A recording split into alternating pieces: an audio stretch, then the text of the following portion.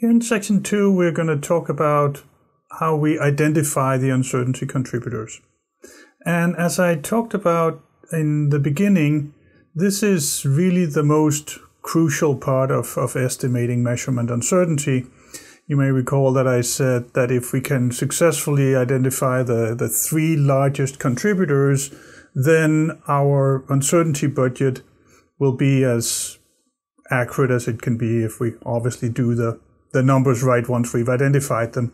But if we cannot identify those 3 major contributors, then our uncertainty budget really doesn't stand a chance of really expressing how good or how bad our measuring process is.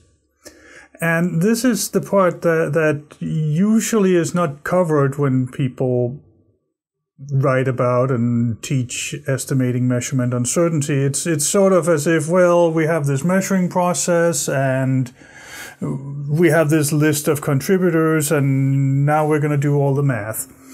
But my strong experience in working in the field and in having evaluated uncertainty budgets and how uncertainty claims from laboratories have worked out, it is usually because there is a significant contributor missing if the uncertainty budget is not at least close to what it should be. Of course, there can also be some math errors, but it's usually from missing a contributor. So that's really a very important part of uncertainty estimation. The way that I propose that you do this is that in the material there is a page with what we call the circle of uncertainty contributors. And it is from a standard called ISO 14253 Part 2.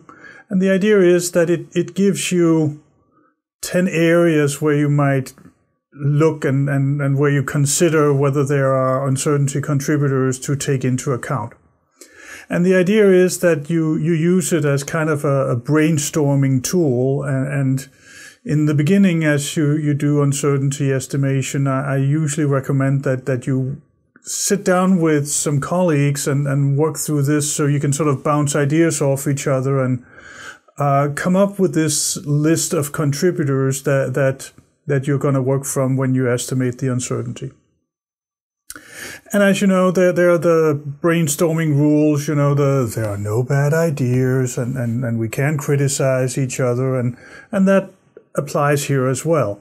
So in the brainstorming phase, we just try to get as complete a list as possible. Whether we are sort of saying the same thing several times, that is not a concern here. In the next step, we're going to consolidate the list and take a critical look and make sure we're not double counting. But for now, we want to have the brainstorming process to have as complete a list as possible to work from.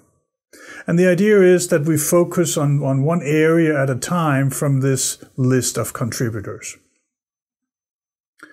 And so you can see graphically, it sort of shows all these 10 areas and with the arrows that sort of show they all influence that uncertainty of the measurement that we're working on.